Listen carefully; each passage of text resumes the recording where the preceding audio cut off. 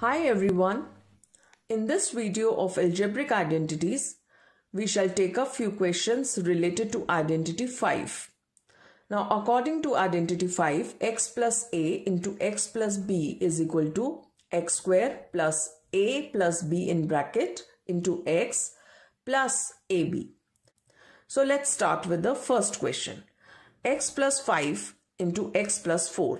Now, according to our identity, we can say that x is equal to x, a is equal to 5 and b is equal to 4. We shall substitute these values in our identity 5. We will get x square plus 5 plus 4 in bracket into x plus 5 into 4. Further, we will solve and we'll get x square plus 9x plus 20. Now let's take up second question. X minus 9 into x plus 7. Now over here we shall take minus inside the bracket. So we will get x plus in bracket minus 9 into x plus 7. Now if you observe, we will take x is equal to x, a is equal to minus 9 and b is equal to 7. In our identity 5 we shall substitute these values.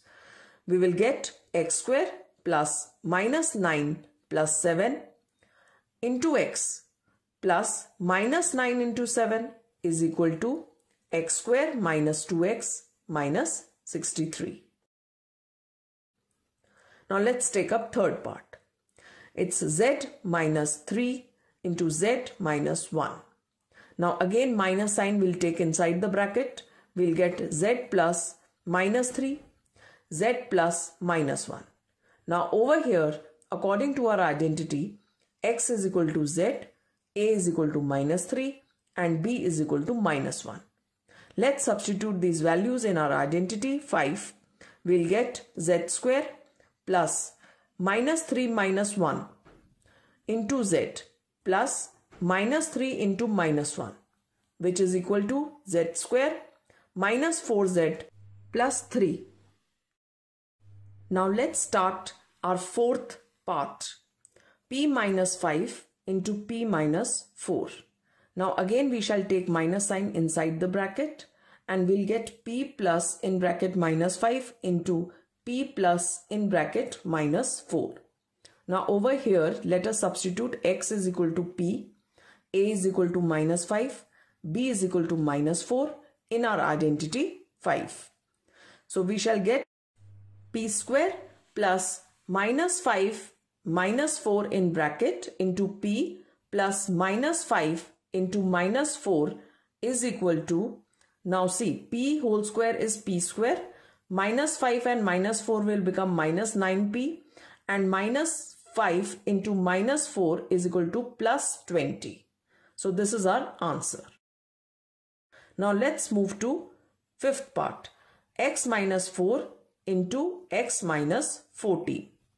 Now we'll take the minus sign inside the bracket. We'll write x plus minus 4 in bracket into x plus minus 14 in bracket.